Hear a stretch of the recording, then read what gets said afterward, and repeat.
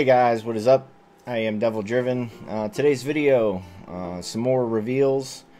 Two more Scoia'Tael cards came out today. One by Hesser and the other one by Erfeldi. First we're going to go over the Erfeldi card because it just came out a few minutes ago.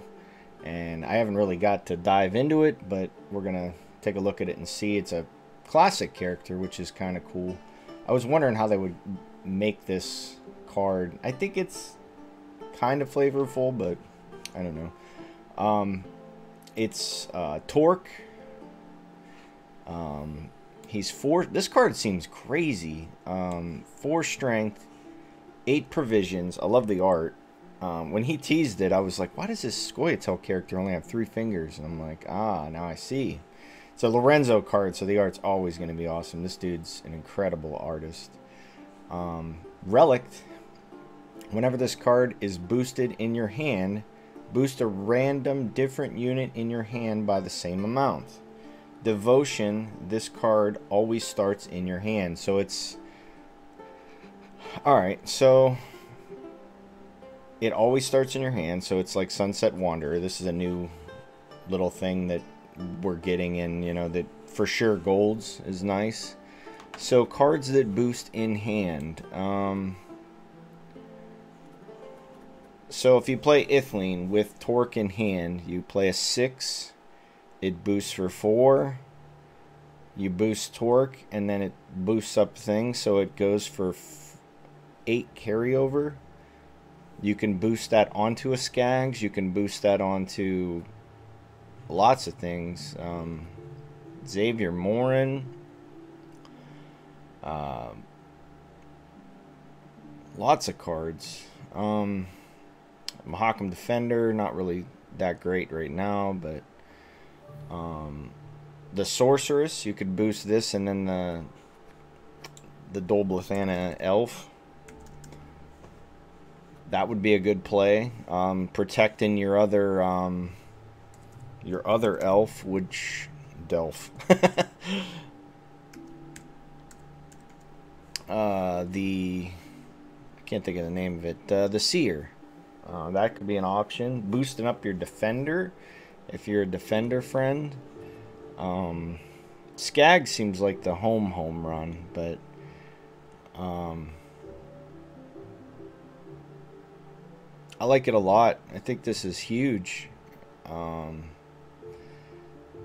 Just being able to protect an engine. I mean, Francesca, you boost this, you boost Francesca. Francesca's an 11. How do you deal with that besides Heat Wave? That seems alright. I mean, this card playing for a 12 for carryover of 8 seems pretty good. And then, like, hand buffs in general, if this gets, like, say, you do have the human, the smuggler, it hits this, the smuggler's boosting for 2 if it hits it. That's more of a cool if it happens, but if it doesn't type deal.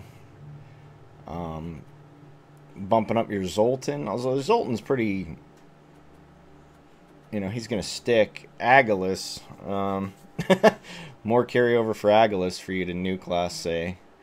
Putting it on an uninteractive unit like Synthesis. I think Skags is where it's going to be the most effective, but whether or not that deck comes back. Xavier Morin needs armor, so that doesn't really count. I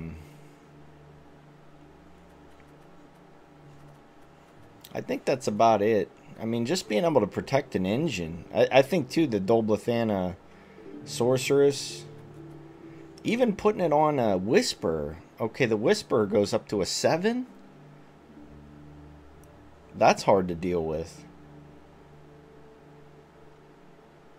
You're going to have to bleed this deck. Because if they get all this carryover in round 3, holy moly.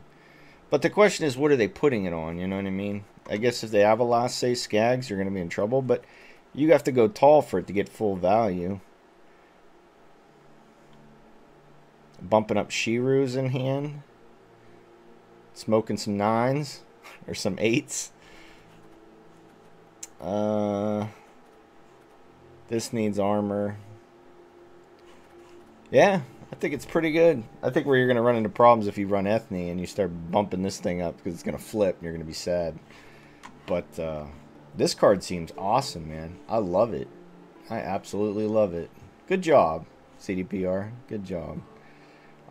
This other one though, kind of sad. I don't think this card ever sees play on, even if you use that thing, the boosted one, because it needs to be boosted already. So, and it's deploy. So, Watcher of the Valley. Some people were giving shit on Reddit too about the art on this. Like, I do think it should have